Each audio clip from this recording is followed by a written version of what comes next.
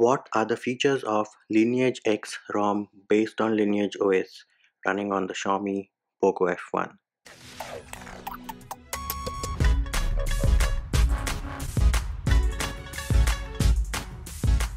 Hey peeps, what's up? Munchie here, back with another video, and in this video I'm going to show you the features of LineageX Rom, which is actually based on Lineage OS running on the Xiaomi Poco F1.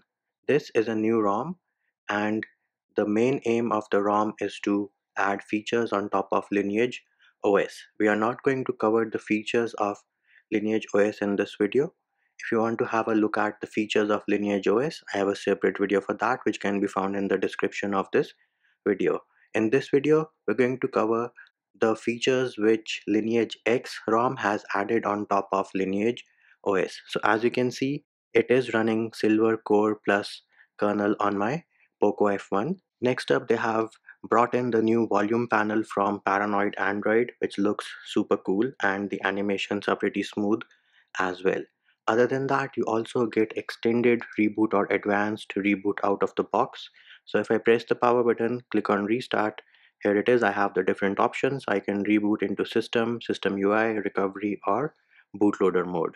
Now out of the box, this build is running Lineage OS Trebuchet launcher, and this is the options which you get in your quick setting tiles. You do have gaming mode and ambient display. If you click on edit, you can of course add the different tiles, whichever one you want to, and these are the different tiles which you can add. Other than that, if you click on the three dot menu on the top right, you can also configure the number of columns you want to see in your quick settings in both the portrait mode and the landscape mode as well.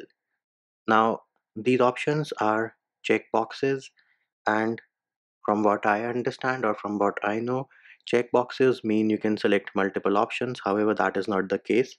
So in my opinion, these should be changed to radio buttons because only one can be selected at one point of time. Then you also have the Volt icon from Oxygen OS, and voice over Wi-Fi works in this build. While we are on the home screen, you will notice that we do have the 3-button navigation style from Oxygen OS, and your notifications are Android R style. Next up, we can open the settings application, and as you can see, all the different items have new icons on the left, which is a refreshing look, and the icons from Android 10 are good, but they do get boring, so this is a different look and it does look refreshing. We can first go into battery. Over here you do have the option of resetting your battery stats.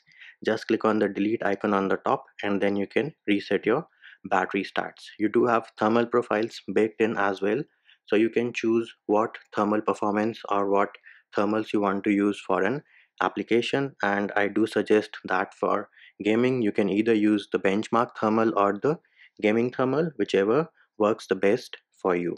Moving over to display, you do have dark mode in the building, and once you enable dark mode, your phone and messaging application will also switch over to dark mode. And while we are in the phone application, if you go into settings and then sound and vibration, you do have the option of setting your vibrate on answer, vibrate on call waiting, and vibrate on hang up. So those options can be found in the phone application. And while we are in the display application or the display setting, if you go into styles and wallpapers, you have only one style which is default, which is baked in. If you go into clock, you do have different clocks. So you have default, default bold, then you have Samsung clock, Samsung bold, bubble, analog, type, and binary.